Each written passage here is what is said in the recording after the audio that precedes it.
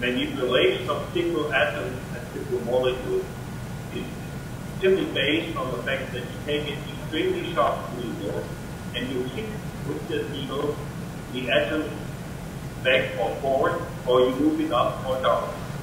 Now for this development, the IBM researchers, Rohrer and Binnig at IBM Zurich in Switzerland, received the Nobel Prize in 1987 for this development of technology.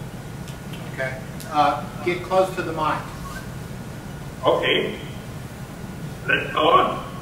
Now, we talked about nanotechnology. That was my introduction to nanotechnology.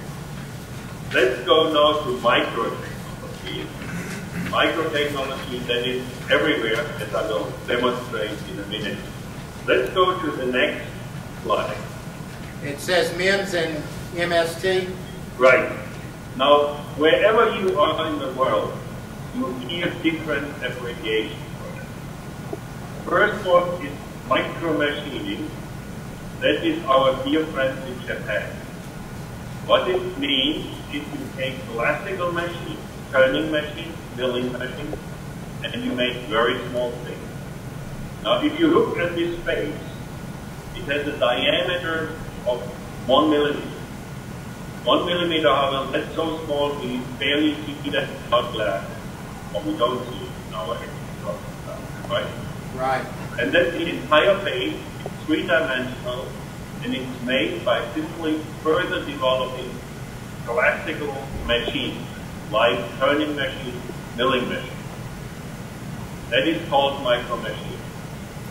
The next abbreviation is an abbreviation that is used mostly in the United States, and it's MEMS or MOEMS. MEMS is Micro-Electro-Mechanical Systems, and MOEMS is Micro-Optical Electromechanical. Now, what does it mean? It means you make a chip like electronic chip, like for your computer. Now, you integrate into that chip also mechanical parts. Mechanical parts could be, for example, this mirror that you see on the right-hand side, that's integrated directly into a chip.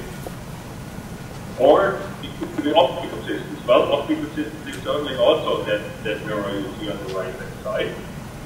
And these are the abbreviations that are used in the United States for this technology. And the reason, and we come back to that later when we talk about Europe, is that if you ask somebody what are the United States known for technology or in manufacturing, everybody says chips, electronics, right? Now, what here in the United States has been done is to translate the technology they developed for making computer chips into making mechanical devices, mechanical parts. There's a very famous article by a researcher from IBM in 1981, and his name is Peterson. And he wrote an article, and he said, silicon as a mechanical material.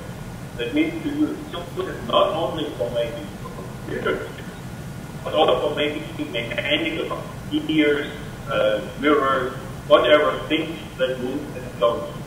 Okay, Volker. Yes. All right, now let me relate this to the students, and you correct me. They all know what a Wii is.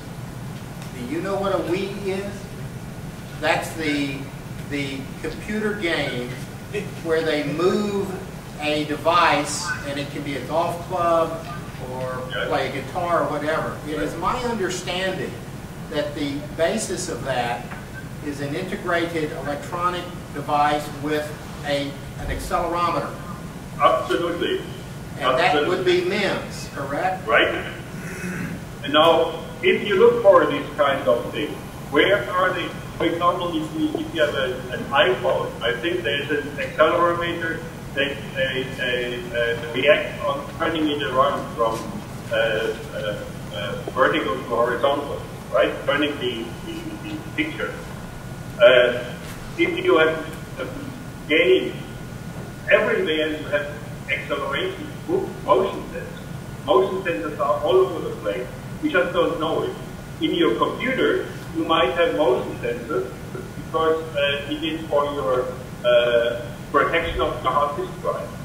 Or even worse, nowadays the computer manufacturers put these motion sensors in your hard disk drive, and when you send your computer back for warranty reasons because it doesn't work, they tell you that you dropped your computer and it didn't break and it's not covered by warranty. All right, now students, what we're saying is this. Imagine for a moment having let's say a reed in your hand, a piece of straw from a broom. And if you stand still and hold that piece of straw up, don't move, then the straw is vertical.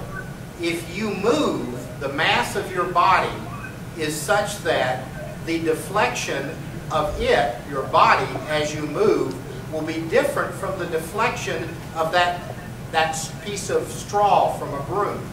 Basically, that is what's done in these devices like a Wii. They place in and on an electronic chip a mechanical part that moves differently. And if there is a sudden movement or shock or acceleration of your Wii, it converts it into an electrical signal and transmits that into the device in which the mechanical part is actually sitting. So he's saying that the U.S. contribution has been the integration of a mechanical device with the electronic device, where the U.S., people like Bob Noyce, and Volker certainly knows who Bob was, and Bob is, and Mr. Kirby and others invented the integrated circuit many, many years ago. So, Professor Saile, is that a reasonable explanation from the point of view of Herr Dr. Professor of Physics? Excellent explanation.